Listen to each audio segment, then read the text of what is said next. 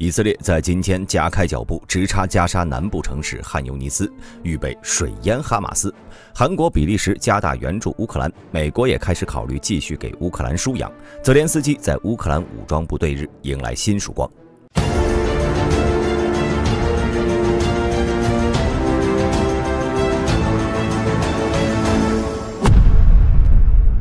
12月5号，巴以开战第59天了，以色列军队保持了对汗尤尼斯的高压势态，一整天呢对加沙南部多个地区维持了轰炸状态。当地人感受到了轰炸的强度，仿佛发生了地震。相对的，在中部和北部都减轻了轰炸，但这并不代表以军放松了警惕。在地面行动中，以军已经完全包围了贾巴利亚，正在向沙贾亚前进。下午14点到15点，以军的551旅和海军的13突击队突袭了该地区哈马斯的安全总指挥部。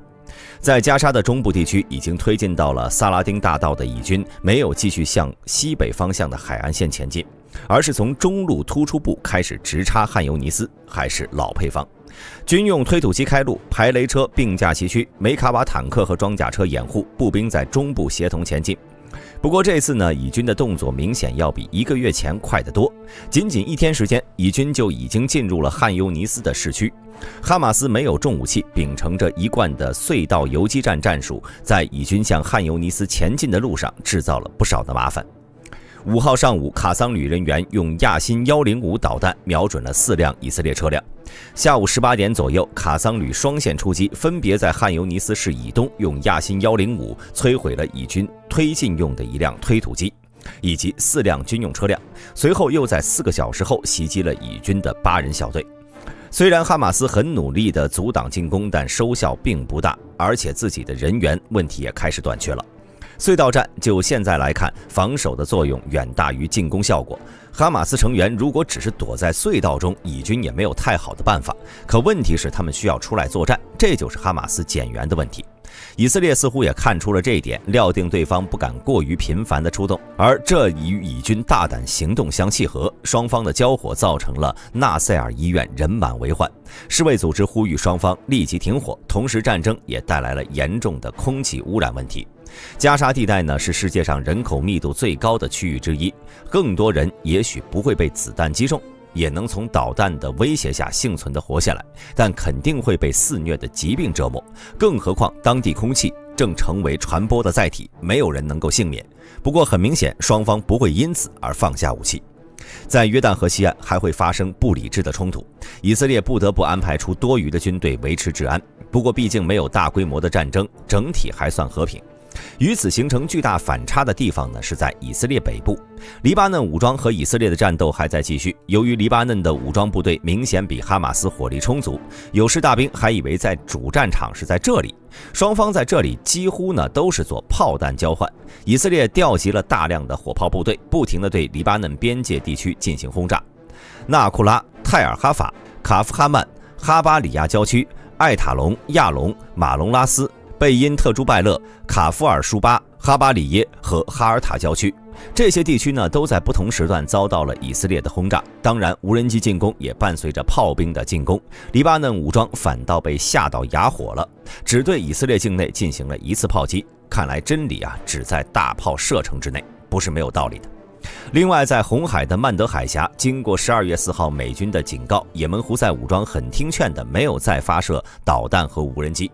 另外，大兵看到的一些消息啊，说是以军准备引海水倒灌哈马斯隧道，来个水淹七军。该计划呢是每小时向隧道中泵入10万升的海水，理论上呢这会导致隧道自行倒塌，即便哈马斯成员幸存的逃出隧道，也要面临荷枪实弹的以色列国防军。不过以色列国防部还没有类似的消息，希望只是猜测。如果隧道全部倒塌，地面上的建筑也将受到波及，那将是难以想象的灾难。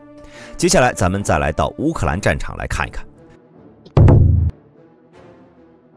12月5号，俄乌战场战线稳定的可怕，但士兵的牺牲却不见减少，双方加起来损失了近2000人，而且现在战场上多为轰炸为主，火炮、飞机、无人机到处都是轰炸的声音。相比于巴以冲突来说，这边的战斗显然要残酷得多。在库皮扬斯克方向，俄军依然在火炮开路，风暴队前压。但新基辅卡的乌军明显已经见惯了这种套路，在村子的北面和东面击退了俄军共计6次进攻，损失了2辆装甲战车和沃格兹迪卡自行火炮。同时，乌军第43机械化旅和第57摩托化旅从伊万尼夫卡发动了3次进攻，双方的战斗你来我往，但均被对方阻拦。友好的交换炮弹、无人机和子弹，这些已经成为日常。在利曼方向，俄军的中央集团军集中空军与火炮对杰尔尼和托尔斯克地区进行了猛烈的轰炸，随后疯狂地进行了26次进攻，但乌军明显防守稳固，俄军的进攻被一一击退。根据俄罗斯国防部称，在季布罗瓦附近遭到了乌军第63和第66机械化旅的袭击，并击溃了多达8次的进攻，摧毁了乌军2辆军用汽车。但怎么看啊，都觉得这次战斗像是面上挂不住的报告。不过俄军呢还是有一些战果的，比如在托尔斯克东面，俄军至少突进了200米，但从杰尔尼到托尔斯克一线是易守难攻，这2个据点后方呢是一个由南向北的水库。即便这边呢被俄军拿下，乌军依然会依靠水库屏障打防守，只能说俄军在此比较头铁啊。在巴赫穆特方向，俄军加大了进攻力度，在博赫达尼夫卡东北与东南面发起了数十次突袭，同时在克里什奇夫卡和安德里夫卡北面和东面尝试进攻。克里什奇夫卡的高地成为了双方混战的地方，安德里夫卡的战斗还是局限于村子东侧的铁路争夺。在此防守的乌军是第3突击旅，相信兄弟们都明白这个旅是有多凶悍，不了解的可以看大兵的这期视频。这个方向的乌军呢是一定会死守的，安德里夫卡的重要性不言而喻，巴赫穆特的补给线之一，属于俄军的命脉。而且克里什奇夫卡如果被攻破，后面呢将是一片平原，乌军将无险可守。到时候伊万尼夫卡和恰索夫亚尔将会被俄军3面包围，成为失地只是时间问题。在阿瓦迪夫卡方向，俄军继续从南北2个方向包围阿瓦迪夫卡，分别从斯杰波韦和谢维讷出兵，南北包夹乌军依旧缓慢前进。而且为了分散乌军的注意力，俄军从诺沃巴赫穆提夫卡出发，对克拉米克区域的乌军阵地组织了试探性进攻。斯杰波韦附近的焦化厂也是焦点之一，战斗确实是以米为单位来推进的。可惜乌军更不愿意失去土地，击退了俄军的多次进攻。在马林卡附近，双方发生了有限的冲突。据说乌军依然守着马林卡西郊最后的地方，俄军还是火力覆盖，都没能击退乌守军，可见战斗意志的坚强。在扎波罗热方向，乌军向罗伯季涅方向西南进攻，但被俄军坚定的防守给打了回来，同时损失了一门 MSTA-B 榴弹炮和一门D30榴弹炮。在补给日益缺乏的乌克兰战场上，每次乌军的武器损失几乎都是无法逆转的伤害。在赫尔松左岸，俄方称乌军海军陆战队37旅已经渡河，目前乌军第36、38旅继续沿着克林基西南区域的森林向南推进。俄军则组织防御作战，并且使用远程火力打击俄军集结点。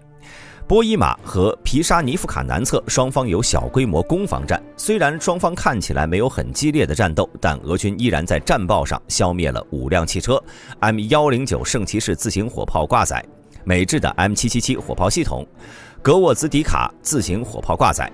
不知道这算不算是平行空间的战斗啊？总的来说，乌军对俄军进行了15次轰炸，对防空导弹系统进行了3次打击，击毁了俄军1个控制点、1个弹药库、2个电子战和11门火炮。俄军则摧毁了乌军至少2门格沃兹迪卡火炮、1套美制的 M777火炮、2架米格29飞机、1架米8直升机以及74架无人机。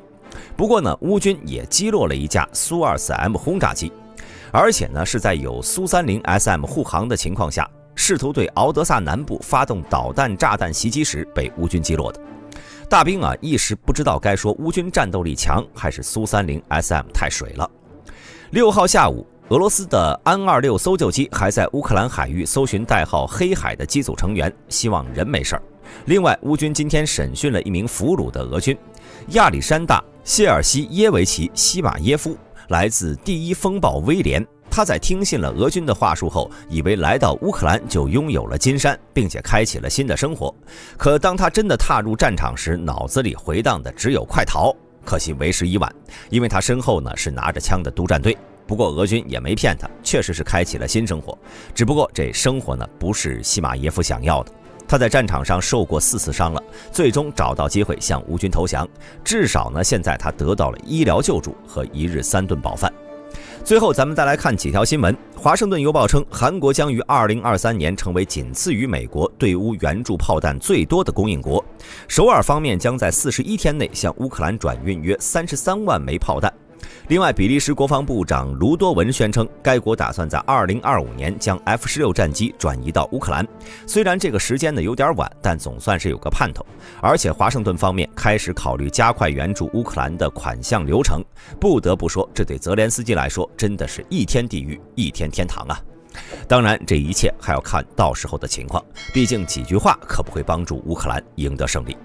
好了，今天的战报就到此结束了，我是大兵，我们明天战报再见。